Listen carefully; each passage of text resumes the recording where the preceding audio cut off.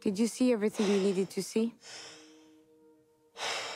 I saw enough. Ever since Game of Thrones finished and The Last Kingdom finished, I shall take what is mine. And Vikings finished, tell them not to be afraid. there's been a hole in my heart where that kind of genre, that epic genre, that time-scaled genre has been missing in my heart. But now we have a new epic called The Winter King. And I'm here to talk about it and let you know whether it's going to fill that place in your heart. So when it comes to Arthur,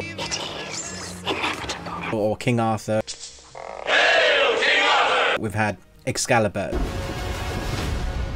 Sword of the Stone, Merlin. We've had similar series like the Viking series. There you are, brother. It's like the Last Kingdom series. The Winter King kind of sits snugly in that. But when you're thinking of an Arthur series or a Merlin series, you might be thinking magics. There isn't really any magic in this. In fact, it takes the tone more of The Last Kingdom. You bastard.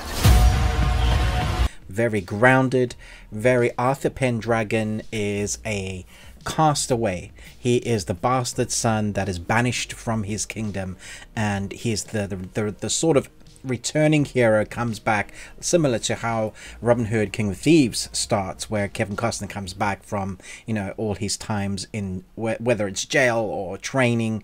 He comes back after being in fights and wars of his own as a conquering hero in a time when his land needs him most. And that's kind of what we get here in the first episode. If you've seen Agents of S.H.I.E.L.D., Fitzgerald, No past, it just is, and nothing you can do will change that. is the last person I would have thought that would have helmed this series as Arthur, as this, I guess, like really gritty, gruff, strong, believable character that is needed to basically be the protagonist, but also this leader, you know, that's going to bring the people together, bring the kingdoms together.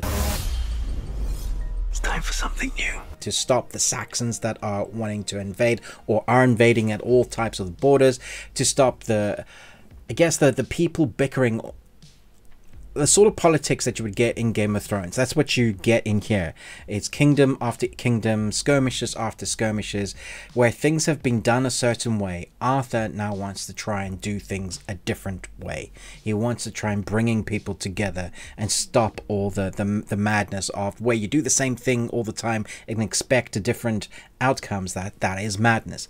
And so he, along with his men that he's gonna trust over with, and also Merlin in the background, where Merlin brings in strays at Avalon. Everybody that doesn't belong to some sort of tribe or doesn't fit anyway, he gathers them to himself. And of course there's the pagans as well. Now Merlin, he's sort of a seer. He does have some sort of Jedi mind tricks, which I think is pretty cool, the way he, you know, this is not the death stick you were looking for. You want to go home and rethink your life. He's that sort of guy. So they aren't magics per se, but there is future seeing. There, you know, from what we've seen, he does have powers, and there are others in his tribe or other pagans that have powers. There's a priestess, and the casting is fantastic for these characters. By the end of episode 1, I guarantee you will be loving these characters. You will be enthralled and worried for them. It's also the type of series where when you fall in love with characters, they are likely to be taken out. Think Game of Thrones Red Wedding.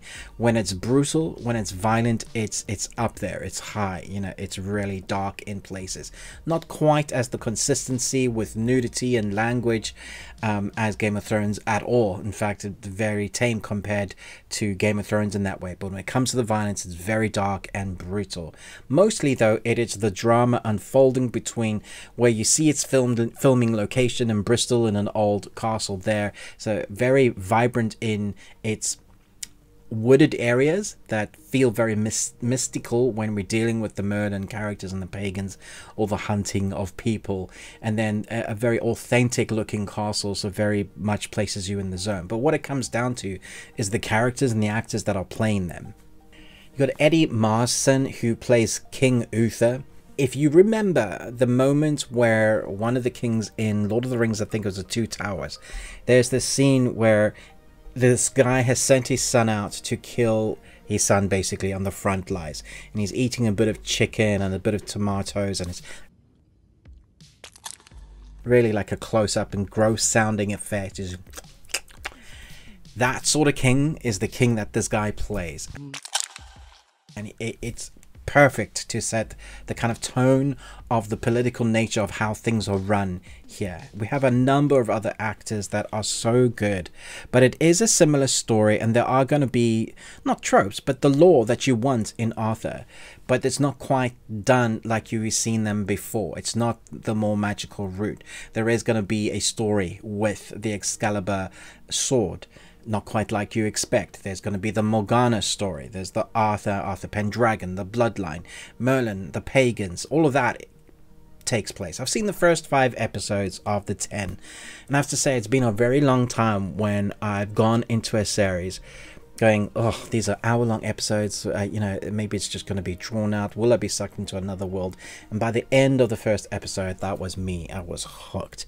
So getting into that second episode where it's brutal, the third episode and the fourth episode setting up for what's coming into the fifth episode, and the fifth episode leaves you going, oh, wow, what are they going to do now? Their stakes are high. There are characters that are going to be in peril that you love the whole time, and wondering if Arthur is the wise character that they're making him out to be, or is he more brutal and evil, perhaps. I don't think he is, but there is a fine line between him switching off his emotions and running it logically. They call him the wise man because he's supposedly come back from battle very wise. Is he all of those things, or is there more to his character? I'm going to definitely watch the next 5 when I get the screeners, but the first 5 we've been given thanks to MGM, and I have to say this is going to be up there for me. I think so far these first 5 episodes have been great, very much reminiscent of the things like The Last Kingdom or Vikings or Game of Thrones. Different feel to a lot of those, some of the feeling of Merlin, but not quite with those magics like you would expect. More realistic, grounded, but still epic in nature. So I can't give a rating just yet, but it's definitely teetering on a strong 4 so far. I'll do a rounded up one when I've finished watching all 10. Let me know if you're excited for this one. Had you even heard of it? It's on MGM Plus as far as I'm aware, but I also know it's going to be like sold to different or given to other platforms. So who knows where you will find it. First episode starts this Sunday.